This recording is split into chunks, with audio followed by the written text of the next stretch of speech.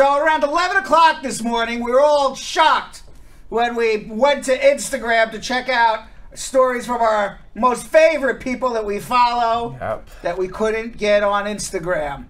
And then I said, damn, what's going on? And I went to WhatsApp to go text my friend, hey, you having a problem with Instagram? I said, damn, WhatsApp too. That's no good. That's no good. That was bad. So then I went to the old-fashioned messenger on Facebook. Ah. And I said, damn, it doesn't work either. Yeah. Now, at the same exact time as this was happening, a Facebook employee, she was a whistleblower, 37-year-old Frances Huggin, former Facebook product manager. She was coming clean on 60 Minutes. She's coming clean on what's going on at Facebook right now. And what's going on at Facebook is that they are more interested in money than truth. And they are very well aware, according to this whistleblower, that there are a lot of posts that are causing division, lies, untruths, social upheaval. And the reason that they're doing it is to keep eyes on Facebook, that they don't want people to log out of Facebook. It's not just clicking through to ads, it's keeping eyes logged onto Facebook. The more people are logged into Facebook, the more time they spend on Facebook, the more money Facebook will make. So their ultimate goal is eyes on Facebook more than whether anything that is on Facebook is truthful, not truthful, is spreading lies, is spreading truths, is causing upheaval, is causing divisiveness. Because if everything was not divisive, I don't think people would spend as much time, just human nature. You wouldn't be commenting, you wouldn't be saying things, you wouldn't be getting yourself upset and then going to look for something else. You would just be like, oh, nice picture of a dog. Yeah. Right? Yep. Like Fuzzy Monday. Yep. So it seems to be that that is their model in causing upheaval and divisiveness rather than bringing people together, which is what you would think social media is. That's at least from the whistleblower's perspective. We have video of her. Let's watch. There were conflicts of interest between what was good for the public and what was good for Facebook. And Facebook over and over again chose to optimize for its own interests, like making more money. Exactly.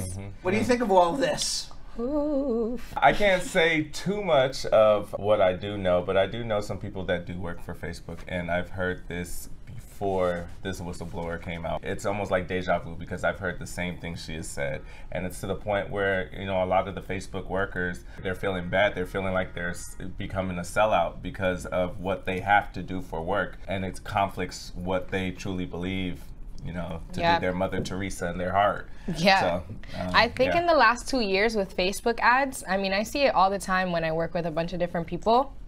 It's huge. Like, there's just about no business out there that is not marketing on Facebook and is not connecting or monetizing or doing something with Facebook.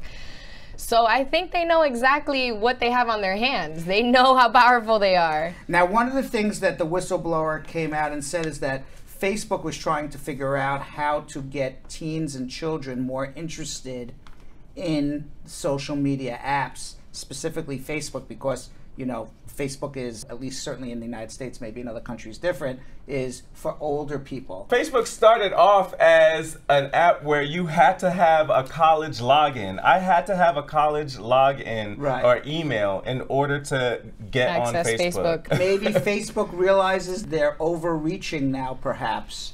You know, I've been reading articles that are arguing that because they need to try to make themselves cool for children, they're losing the next generation, teenagers, young adults, that maybe there won't be Facebook. Maybe Facebook is going to be like MySpace in 10 years from now. Oh, wow. Right. You know, if they mess up. Certainly in the United States, when other cooler apps, interestingly enough, as all of this is coming out, Facebook lost connectivity, not only Facebook, Instagram, WhatsApp, and also their Oculus, their 3D, you know, thing, all lost connectivity, not locally within certain cities, not within the United States of America, globally, That's a global shutdown. Now, I am no technical genius by any stretch of the imagination. Anyone who knows, who works at Bradshaw Live, knows that when something goes wrong, I am the last person to get under the desk and try to figure out what wire's got to be connected. But I do have some common sense. And my common sense says this. I don't know what's going to happen, but my common sense is this. If it was like a switch, we were talking about this right before we got on the air. If it was like a switch or a computer malfunction, Facebook or Instagram or WhatsApp, it would have been down in certain areas around the continent. Major cities. But to have a global shutdown, there is no one switch anywhere on the internet that could shut down a huge social, one of the most powerful, if not the most powerful tech company in the world. So this, and I am just saying this, I have no idea. I am not saying this as fact. I am saying this as hashtag conjecture. I think it was a hack. Yeah. It could be. I think it was a hack. It went on for way too long, and again, you're right. Like globally, let's say something would have just happened New York or the tri-state area. There's definitely a lot of conspiracy theories out there. Have you read any today? I've read a couple. I've read one where, because I actually was talking to my friends who do work at Facebook, and I know that they're going to, like we said, Capitol Hill tomorrow. Mm-hmm. So some people were like, well, maybe they shut it down themselves so they can clean house. You never know. It's a lot. Now, at 1 o'clock, Cisco's Internet Analysis Division, Thousand Eyes, said on Twitter that its tests indicate the outage was due to an ongoing DNS failure. Now, maybe it was a DNS failure. That's kind of like the phone book of the Internet. It keeps all the IP addresses. But perhaps that was where the hack was. I'm not saying it wasn't a DNS failure. I'm just saying, again, I never heard the word DNS before. I just said it 5 minutes ago. But to me, it just seems. So whatever it is, it has to be super serious, because the people that I know that work at Facebook had no idea why. So these are internal people that work within the company, and they would have told me. I know for a fact they would have told me why it's shut down. They don't know. They don't know. Meanwhile, what's very interesting is that they couldn't even get into their own buildings. Yeah. All right. Feel some good Tuesday tea. So that was more than just a DNS hack. Yeah. Okay, because the DNS, I assume, has nothing to do with their key cards to get into buildings, and that's been reported as well by the news too. Just hope no one crazy is coming for us. I don't know. It's 2021. I don't know. Anything can happen. I don't know. Anything can happen, right? Meanwhile, the other big news is we're still waiting for the $3.5 trillion budget reconciliation deal to pass. We're waiting for the $1.2 trillion infrastructure deal to pass. And it's been reported that the parliamentarian has said no to both plans A and B. We are not aware of any plan C yet. That would be a substantial help for immigrants. Maybe there will be some minor adjustments for immigration in the final bills, but certainly not a full-on amnesty plan or a plan that would help millions and millions of deserving people. With that said, Senator Kristen Sinema, she is the Arizona senator. She and Senator Manchin, those are the two big holdouts in the Senate on the Democratic side. They need all 50 votes to pass the reconciliation bill. A video posted on the Twitter account of Living United for Change in Arizona, which is an immigration reform advocacy group, shows activists following Senator Sinema on her way out of a classroom and into a bathroom.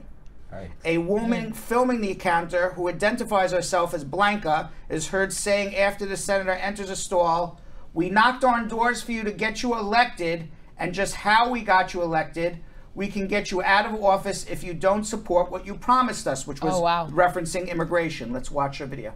I'm a survivor of human trafficking, and it's because of the lack of worker protections that we don't have in the gig economy. I need you to stand by workers. They're bold. Wow. Yeah, seriously. Now, I want you to know, she's holding up the $3.5 trillion budget reconciliation deal, her and Senator Joe Manchin.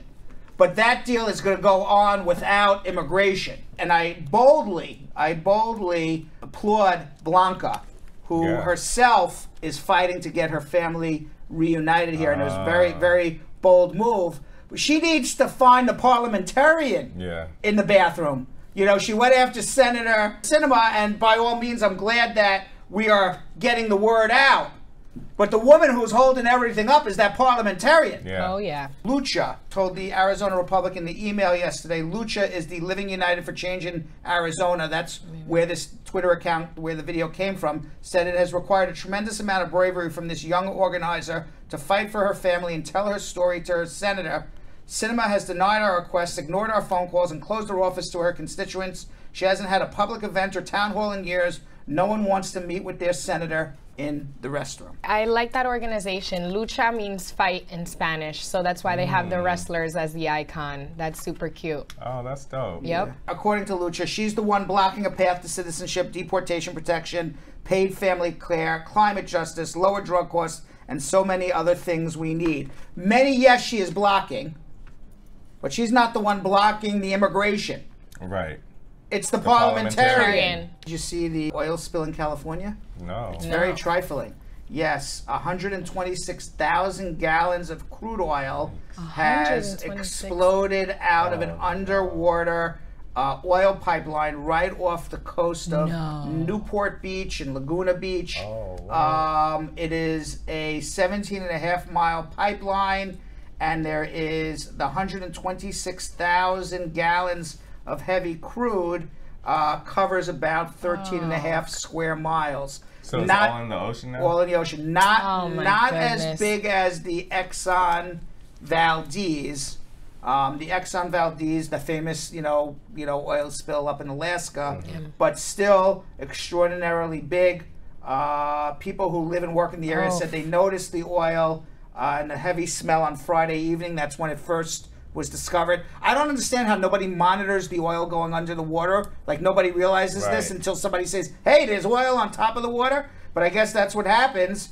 The Coast Guard confirmed on Saturday afternoon that an oil slick had been spotted and established a unified command. Amplify Energy Corporation shut down operations of the pipeline and the platforms later that day. The company's CEO, Martin Wilshire, said the pipeline was suctioned out so no more oil would spill. But how do they not realize the oil is spilling to the ocean until somebody sees it? But this is Don't they monitor these things? What is with maintenance all around everywhere? Why? I don't understand. I don't understand. We had the same conversations with the buildings down in Miami, and it's like, where was the maintenance there? Yeah, exactly. Now, by Sunday, booms were deployed on the water to try to contain the oil, while divers sought to determine where exactly and why the leak occurred. They were able to remove 3,000 gallons of oil of the 126,000. 3,000. Yeah, that's like a pinky nail. Right. Yeah. A pinky nail. A drip draw. A drip draw, yeah. Exactly. But residents, business owners, environmentalists question whether authorities had reacted quickly. That's what we're saying. See? This is so, as if there aren't so many things already going on in the world. Global warming, like the earth needs us. Right. The earth really This does is just need setting us. it back even more. Yeah, this is setting us back. Now, resident business owners, environmentalists question whether authorities reacted quickly. Gary Brown, president of the environmental group Orange County Coastkeeper, said by the time it comes to the beach, it's done tremendous damage. Our frustration is it could have been averted if there was a quick response. The other big question is, why the hell are they drilling oil right off the coast of California, one of the biggest population centers in the United States of America? And how did we not catch this before? 100,000 gallons. Isn't there enough oil to drill elsewhere? Why are they doing this right off the coast of California? So many questions, very little answers. Yeah, like Huntington Beach resident David Raption said he was worried about the impact of the spill on the beaches where he grew up, as well as the local economy. He questioned whether drilling for oil was a wise idea along some of Southern California's most scenic beaches. We need the oil, but there's always a question, do we need to drill it there? Right. Yeah, there it Right. goes. There, you just said that. Yeah. There it goes. You know, I went to I'm those asking the beaches. same question David Rapture's asking. Right. I've been to these beaches growing up, so especially Laguna Beach, Huntington Beach, all of these beaches. So Did you know they were drilling oil? I had no idea. That's what I'm saying. Meanwhile, there was more than 660 different women's marches on Saturday. Yes. Yes, they were protesting the increasing state restrictions on abortion and advocating to maintaining a constitutional right to the procedure. Yep. Women's March Executive Director Rachel O'Leary Carmona said, in addition to the Texas law, which we've talked about on our show, which basically has outlawed abortion after 6 weeks in the state of Texas, there's a possibility that other states may pass similar legislation, and a Mississippi challenge to the landmark Roe versus Wade decision could create an unprecedented attack on Roe versus Wade. We could, at the end of this year, have abortion not a legal right in America anymore. And then it would be left to the individual states. So when Roe versus Wade, if it were to be overturned by this Mississippi challenge, it would be up to the individual states whether or not to legalize abortion. Legalizing abortion is not is what you're doing is saying we are leaving it up to the pregnant woman to decide what to do with her body. And I will tell you, in the middle of the United States, where all those red states are during the Trump-Biden election, they'll all go to making abortions illegal. And then on either coast, where those blue states where Biden won, it'll still be pro-choice. It'll be two different countries. If it happens. I can't tell you how much I really can't believe that this is even on the table. Right? Yeah, and not just because I'm a woman. It's like experiences. Sometimes we speak about these topics really loosely, but it's not until you experience something or you experience it happen to someone close to you. There's just, especially with this topic, there's so many ways to go for it. Now, Bradshaw Live was at a rally in New York. It drew thousands of protesters, including actresses Amy Schumer and Jennifer Lawrence. This was us there, right? Oh, there they are. Yes, I love Amy Live. Schumer. Me too. Yeah. I like that. My kitty, my biz. Now, Washington protesters marched to the U.S. Supreme Court 2 days before the court reconvenes for a session in which the justices are going to hear the Mississippi case. It's actually going to be heard in 2 days from now. Oh, being heard December 1st. They reconvened today. Okay. It's being heard December 1st. All right, we'll see what happens. And we will stay tuned. Yes. Now, the United States has reported more than 43 million coronavirus cases, more than 701,000 deaths, but the deaths are starting to level off and go down. It may be because more people are getting vaccinated. It may be because the Delta variant has run its course. It may be, just lots of prayers and love. We don't know. But according to the Department of Health and Human Services, there was a 12.7% decrease in hospitalizations compared to the week before. So that's good news. That's very good news. That's good news. Julian. Something's. Ding, ding, ding. Yeah, there we go. Something's lightening up. Now, while such declines are welcome, Dr. Jorge Rodriguez, a viral researcher and internal medicine physician, said today it does not signal the beginning of the end of this pandemic.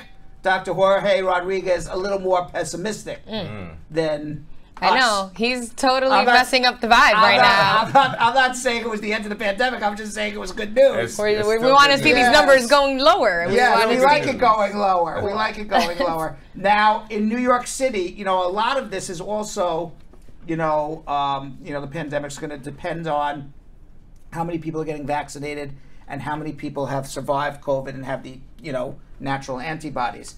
In New York City, 148,000 people, part of the Board of Education, school teachers, principals, janitors, cafeteria people who work in the cafeteria, and everybody in between, the secretaries in the back office, everybody at the Board of Education, it was mandated that they needed to have at least one COVID shot by today, or they would be put on unpaid leave until they did.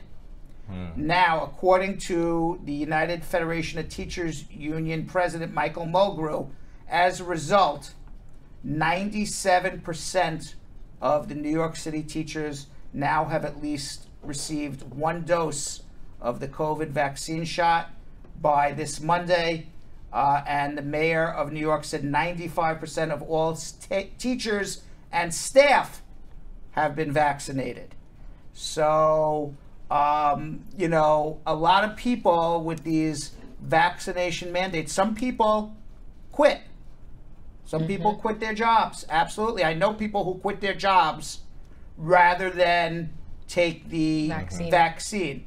Wow. But for the most part, 95, 97%, I think if the goal is to get as many people vaccinated and protect children in New York City School District, I think that was a good job. Yeah. You know, I'll be honest with you, I'm not a big fan of Mayor de Blasio, but good job there. Right. Right? 95% of all teachers and staff, 97% of his union. United Airlines, very similar. They are mandating you cannot work at United Airlines. Their entire fleet of people, from the baggage handler to the person at the ticket counter, to the pilot, to the steward or stewardess, all must be vaccinated or they're going to lose their jobs. And I think that's going to happen more and more in the United States. And I think what's going to happen is that other businesses and companies are going to see, wait, New York City, you know, Board of Education, they did it. They got 97% of their employees vaccinated. United Airlines lost a few, but they're saying they're going to get most of their employees vaccinated. And I think most businesses will say it is better to have a fully vaccinated staff to avoid people getting sick and to avoid customers concerned about, you know, doing business with your particular company. You know, you don't want to walk into a business and say, am I going to get sick from COVID? You don't want to walk on a plane and say, I'm going to get sick. You don't want your child to go to school. Is my child going to get sick from their teacher? And I think most businesses will make the calculated business decision, because it's all business decisions. Yes, you know, you want to keep people healthy, but it's all business decisions. You know, in the end, saying, you know what, it's a better business decision to have a certainty of vaccination. And if we lose a few employees, then because you see, both United Airlines and now the Board of Education in New York City, they kept most of their employees. I think this is going to play out how anything else with the pandemic has. We just see how it goes. But I think that this will definitely help. Numbers keep dropping. Yes. Schools, everyone's so close together. Now here we are, right? Right. See? Right, we're vaccinated. The We're back only way in we studio. can be here. The only way we can be here, right? High five. Since we can now. High five. So in Montreal, an Italian Greyhound from Montreal, Canada, has become a fashion icon. His name is Tika the Iggy. Iggy is short for Italian Greyhound, and she has 782,000 TikTok followers, 711 followers on Instagram, just from being a cute dog. And not just cute, fashionable. And Tika's owner puts Tika in these different outfits. In fact, he has purchased more than 300 outfits for Tika. Wow. Okay, Tika has a wardrobe. Tika's wardrobe is what? 100 times bigger than mine. I don't even know if I have 30 outfits in my closet. People watch, I wear the same 10 blazers. And, you know, they're in rotation. They're in rotation. I can't even get through a month without rotating at least once or twice. Me with t-shirts back home. And Tika the dog has a different outfit for all 300 days of the year. So, meanwhile, Tika she blew up, Tika, at least in terms of being famous. She was famous before when Lizzo posted a picture of her wearing a fur coat exactly like a fur coat that Tika was wearing, and then Lizzo posted the picture of her with Tico, I guess, side by side, and then added the picture to her Instagram series in January, along with the line, "Swipe right to be seen by an actual bad bitch." Wow. Wow, I love Lizzo. Now, Shapiro was floored. He said, "I love Lizzo. I love her as a person. I love her music. She's very much her own person. She does what she wants to the beat of her own drum, just like Tika. It's fun to have their worlds collide." Wow. We have a video. Let's see the video. This is Tika video. See this? I love it. I couldn't wear it. Oh, I've seen Love it. Tika. Couldn't wear I know it. this. Then there's this. Love it. Couldn't wear it. Love it. Couldn't wear it. And this was supposed to be my cute costume, but no. I know seen it. Tika. I've seen I've it. seen Tika. Tika. Really? I've You seen have? them. Yeah, I've Yes. seen him. I've Yes, seen this. I've seen Tika. She hit 200,000 followers after Instagram featured her on its homepage. Things that went through the roof in December after Shapiro posted a TikTok video of Tika in various outfits. It has more than 32 million views. Can we see that video one more time? I love that video. Yeah, yeah. I actually like it. I want to I watch had so it. many cute outfits planned for this year that I couldn't wear. So I just wanted to show you. See this? I love it. I couldn't wear it. Love it. Couldn't wear it. Then there's this. Love it. Couldn't wear it. Love it. Couldn't wear it. And this was supposed to be my cute costume, but no. I love that audio. I've seen this. Yeah. I've seen that before. So now, despite her success, Tika has set very clear boundaries about her work-life balance. She says Shapiro, at this point, she's almost 10, so she sleeps 20 to 22 hours a day when she's not busy modeling. So Tika... That's the whole day. Sleeping beauty, Tika. Talk about Tika sleeping needs beauty. a beauty sleep, so she gets 20 to 22 hours of sleep a day, and then models for 2 hours a day. That's Tika's life. That's hilarious. Yeah. Meanwhile, did you hear this? A German hamster is beating the market in cryptocurrency. What? Yes. Not crypto. Yes, in crypto. Since June, a hamster named Mr. Gox has been running an independent, I guess, cryptocurrency portfolio in a high-tech cage called the Gox Box. And his portfolio has a wide range of cryptocurrencies, including Tron, Ethereum, and Bitcoin. Now, Mr. Gox's trading sessions are live streamed on Twitch. And what happens is the hamster decides what tunnel to run in. And some of the tunnels are buy, some of the tunnels are sell, some tunnels are Bitcoin, some tunnels are Tron, some tunnels are Ethereum. And that will automatically, depending on what tunnel he runs in, it's an automatic sale or purchase of that particular cryptocurrency. Wow. So there's no human interaction involved. It's really, literally, the cage is set up to actually purchase or sell, depending on what he runs through the cage, these little tunnels. And apparently, Mr. Gox is... How much is he cashing out? I don't know. Mr. Gox he's beating most people after an initial investment of it's only 300 euros, which is $390. Mr. Gox has a profit of 54 euros, which is about I guess a 20% return on his money. So it's cute. They're not really risking a lot of money. Right. They're not, I thought Mr. Gox was making billions. Nah. I thought Mr. When Gox I see crypto, I'm listening. Now, even if Mr. Gox continues to beat the S&P 500, investing based on a hamster's random movements, this is our public service announcement.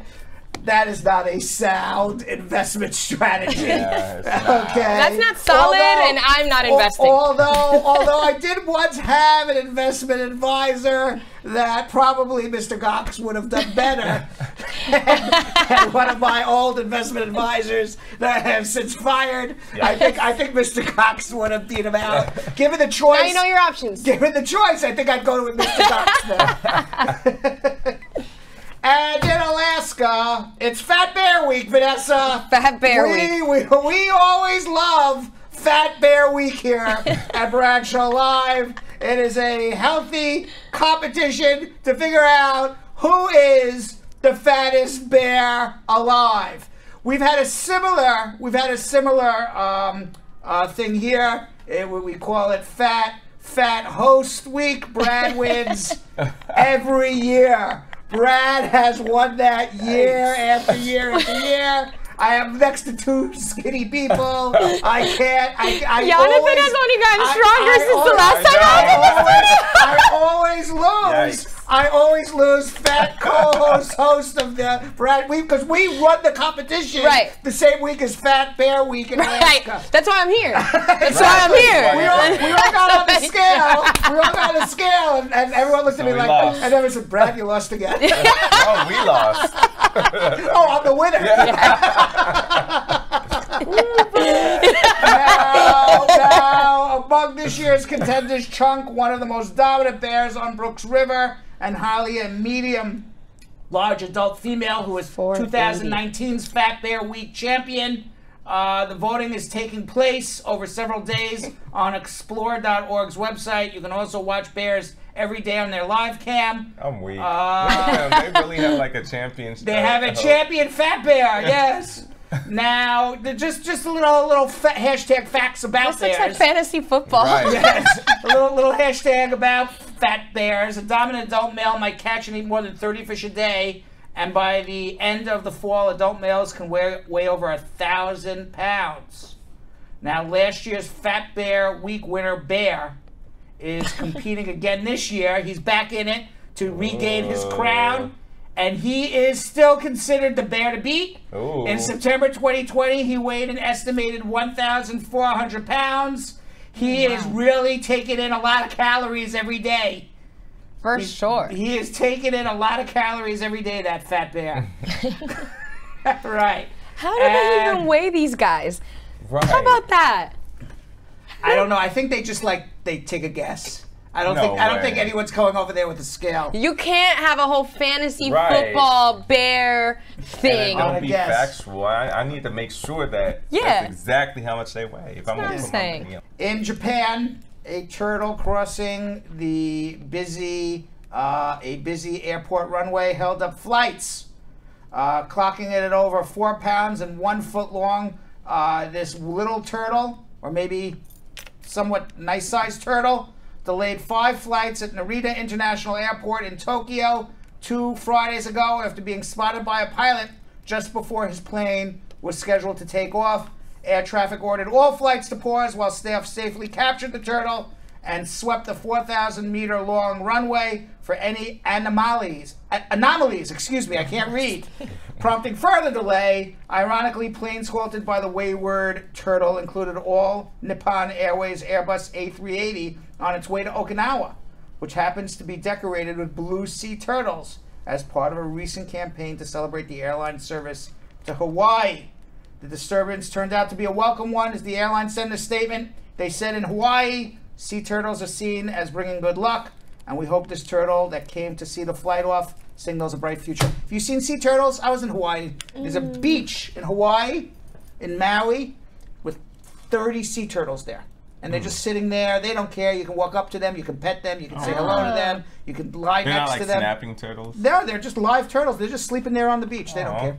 So cute. But they're huge. Like I was going to say they're size. huge, right? Like yo-yo size. They're big bear turtles. size. Like big.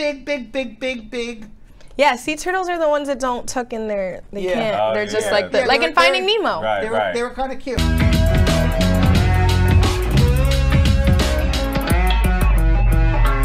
Thanks for watching. For more Brad Show Live, like and subscribe to our YouTube channel.